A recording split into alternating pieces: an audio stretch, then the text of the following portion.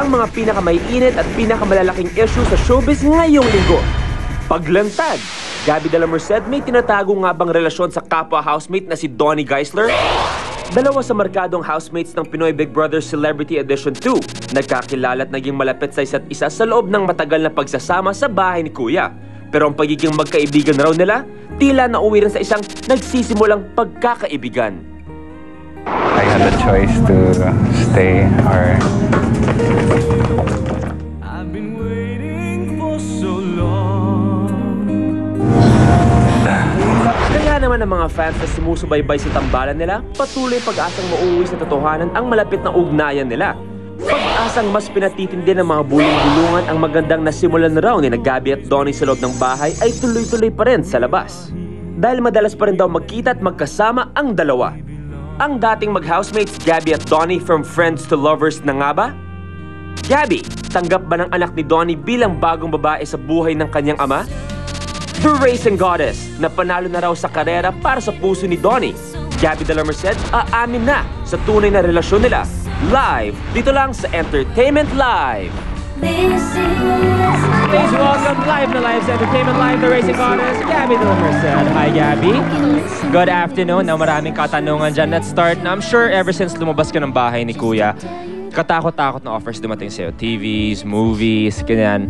Konting kwento, may mga dumating ba na offers? I'm guessing to post again for magazines. Yes, obviously the doors, you know, flew wide open. Yes, yes, the doors have flew open. There are a lot of offers. It's nice. It's nice. I'm really grateful for it. I'm gonna have a show soon. You will have a show. Pretty excited about it. Yes. You heard that na magkaka-show si Gabby. Any kahit hint lang, is it gonna be a teleserye, variety, No, any? not really. Any hints? It's very, sobrang family-oriented siya. Okay. I'll keep it a mystery. Basta, I'll tell you, it's gonna start at the end of Feb or Okay. early March. Okay, once you start working in showbiz talaga, when you have your own show, paano na racing mo? It's still gonna be there.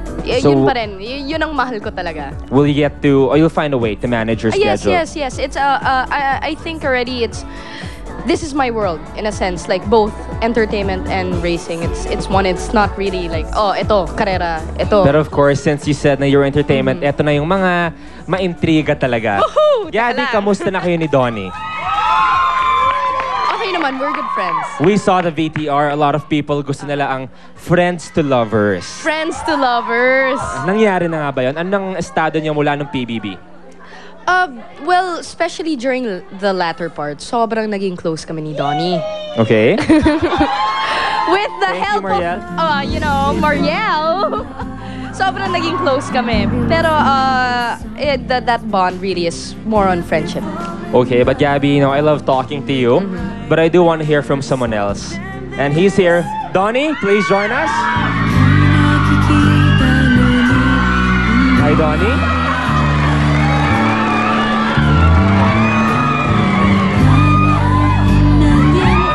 Let me get this. Donnie, have a seat. Gabby, have a seat. Donnie, welcome to Entertainment Live.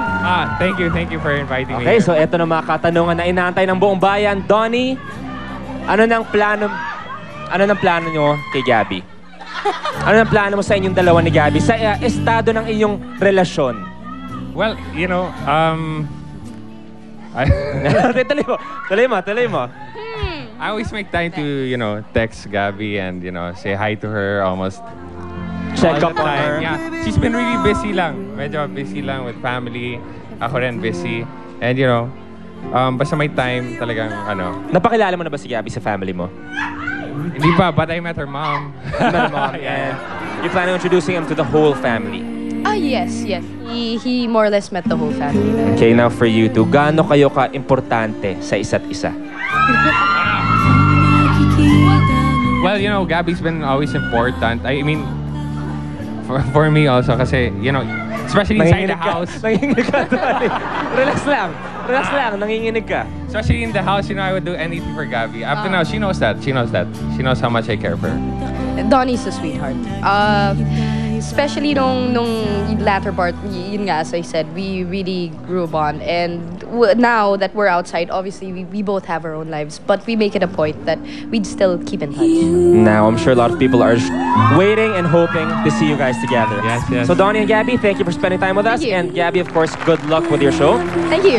Donnie, once again, maraming Can I salamat. just And thank Yes, go. the ladies of GT who support me all the time, me and the gaby-donnie and my fans right there. Gabby? Thank you. Thank you. Thank you to everyone over here. Thank you to everyone watching. Well, thank you guys. At marami pang scoop sa pagbabalik ng Entertainment Live.